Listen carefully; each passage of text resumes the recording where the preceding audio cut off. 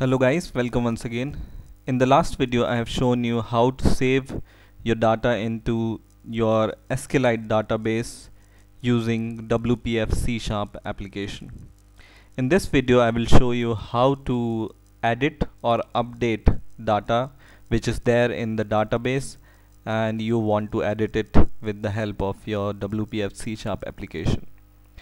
So first of all I will go to the toolbox and I will take a button from here and I will name this button as in here. First of all I will name this button as btn update and I will change the content of this button also. So update.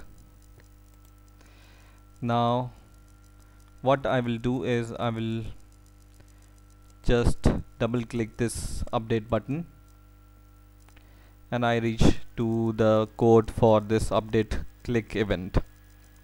So in here what I will do is I will once again go to my code for this second form and I will choose this save button and I will double click it, and this is the code in the save button click event I have shown you in the last video.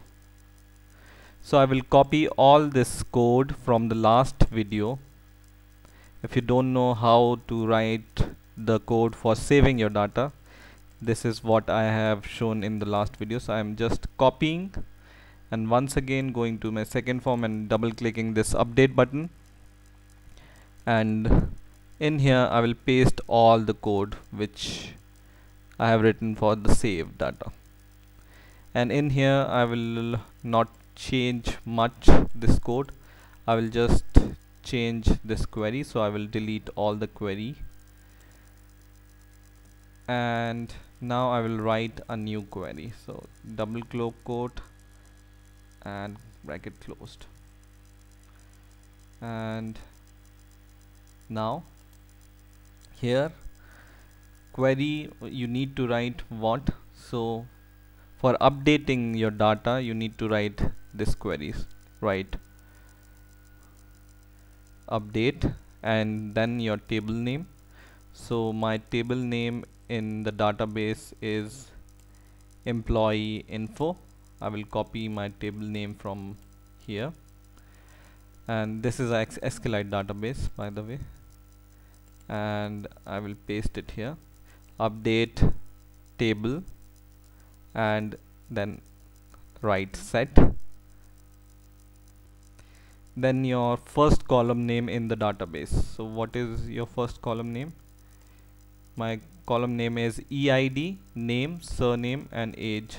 These are the values I want to update or edit. So 1 2 3 4 column I have which I want to update. So I will write first this EID column name. So write update employee set EID and is equal to, then write single quote, inside that give double quote, inside this plus, and write this dot your password text box name. So what is the name of my not password but employee text box name. So I select this employee ID text box name, I copy the name of this employee text box from here and I will go to the code and I will write this dot EID text dot text. Okay, now I will write comma and once again I will give single quote inside double quote inside plus plus, and I will copy this code here. I just need to change my text box name. So second is my name, so I will write name is equal to, and then this single quote, double quote, plus, and inside this, and I will copy the name of my second text box name. Just copy it and replace it here. In the same way, I will do the same for surname and age. Write comma, surname is equal to single quote, double quote, plus plus. Copy this from here to here, and I will just copy the name of my surname text field, which is surname text, and I paste it here. One last time, comma, age is equal to single quote, inside double quote, inside plus plus. Write this, and then take the name of the age text field and paste it here. So your query is basically update your table name, set your first column name, and then whatever value you want to set here, that you write, and then comma, your second column name, then the value from the text box, then the third column name, and the fourth column name, then the value from the text box. Now this query only defines you want to set your data somewhere, but where you want to set your data you will write now. So after this setting, where you'd want to say update your data, you will write where. So for example, you want to update your data on the basis of EID, so just copy this EID quote from here to the single quote here before this comma. Just copy this code and paste it after this where. So write where, and where EID is equal to your text box.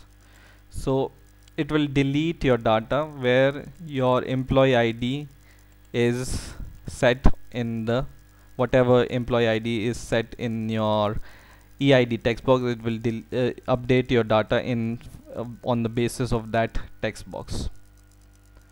And once you executed your query, we want to show the message. Instead of save, I want to show updated. Okay, now let's try and run the program, if it works or not.